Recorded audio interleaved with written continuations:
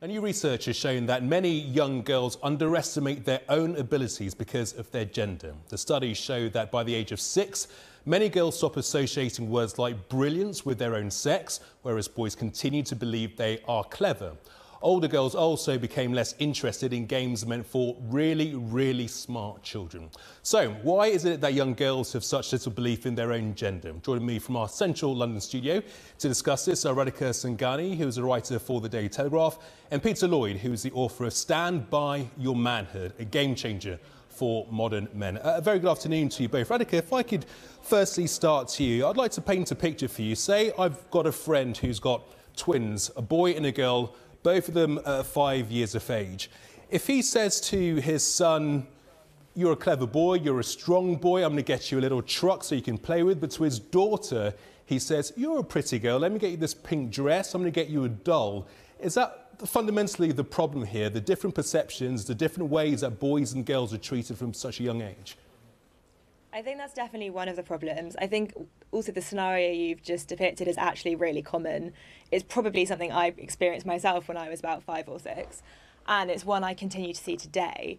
I think the problem is just, there's so many things. It is the way parents talk to children, as you said, that the boy's told to be strong, clever, and I even sometimes have to control myself when I'm praising my young nieces to not tell them they're pretty. I just think it's become so ingrained in us that it's become a natural thing to do. But it's also, things they see just externally, whether it's toys or media, and the fact that, girls are given dolls. We've seen lots of instances of gendered clothing and toys, in toy stores, the pink aisle and the blue aisle. I think all of these things combined do kind of give children the idea that they've got certain roles and possessions to fill in life. Peter Lloyd, do you think we're reading a bit too much into this? Is it way too early to make these distinctions between boys and girls? I mean, surely we should wait till later life, shouldn't we?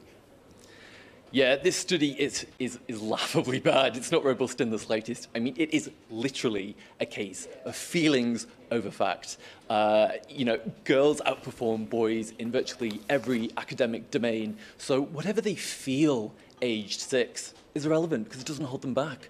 Instead, this study and others like it should be focusing on the huge education gap which sees boys, particularly white working class boys, the worst performing demographic in schools. But of course it doesn't, because the author behind it is an ardent feminist who went out to try and prove a foregone conclusion. This is ridiculous. We shouldn't even be talking about it. Radhika, see you smiling, see you shaking your head? Yeah, I completely disagree with Peter.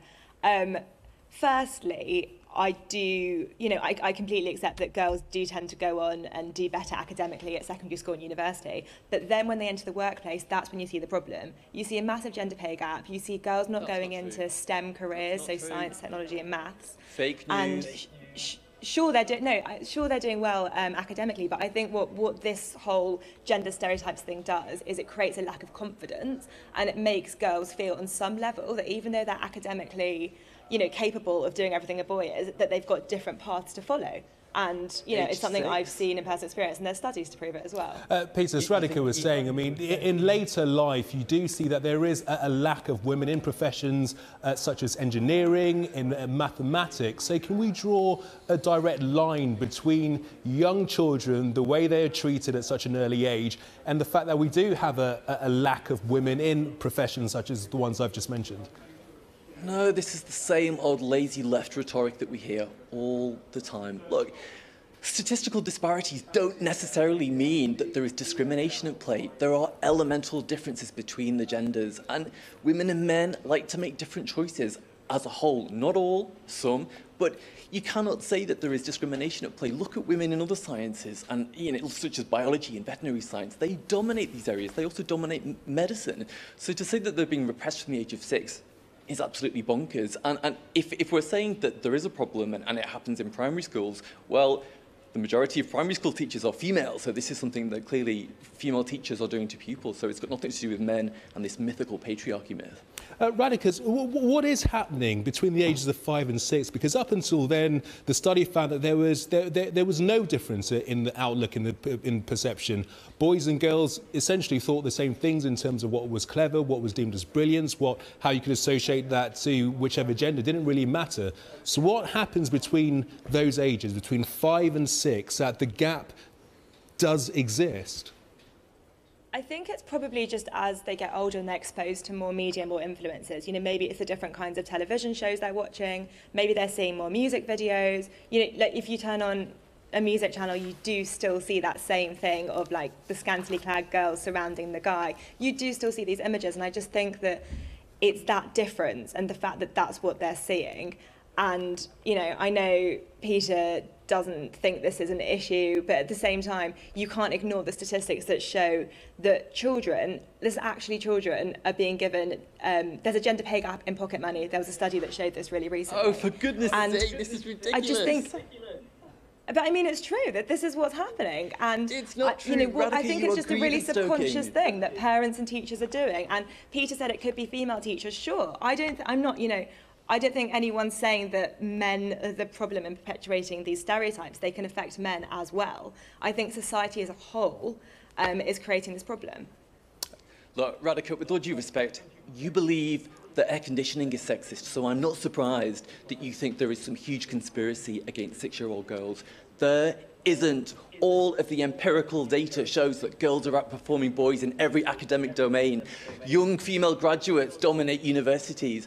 Women in the workplace are out-earning their young male counterparts. I am sorry, but if there is a patriarchy, it's absolutely rubbish and ineffective. Radhika? In no way is this a conspiracy. I don't have some sort of bizarre personal agenda. All I want, and I think most of us out there want, is equality.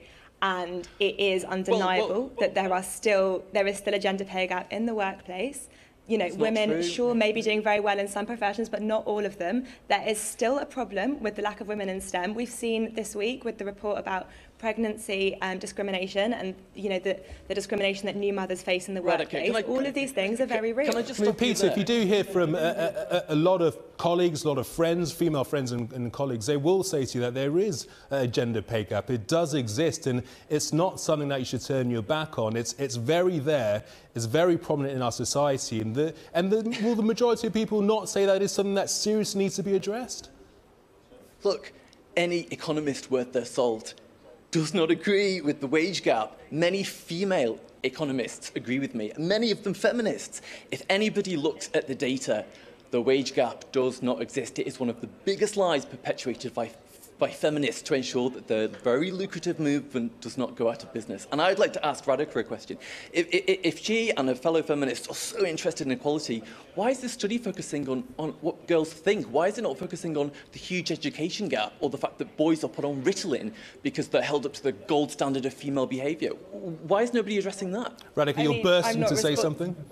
I'm not responsible for commissioning this study. I think what I've been trying to say is, what I'm trying to say is that feminism is about equality, and what this study is showing is that there is a lack of equality for children, and these gender stereotypes do go on to affect both boys and girls in damaging ways. Like, I completely understand that there are lots of problems that affect boys. You know, there is that educational gap that affects white working class boys. About, of course. And the idea of feminism is to promote equality, and I think the goal very much is that if boys and girls are treated equally at such a young age, those changes will go on to follow them throughout their lives and hopefully lead to a better outcome for everybody. It is a debate that's going to rumble on for some time to come. So we're out of time, I'm afraid, but many thanks indeed to you both for joining us.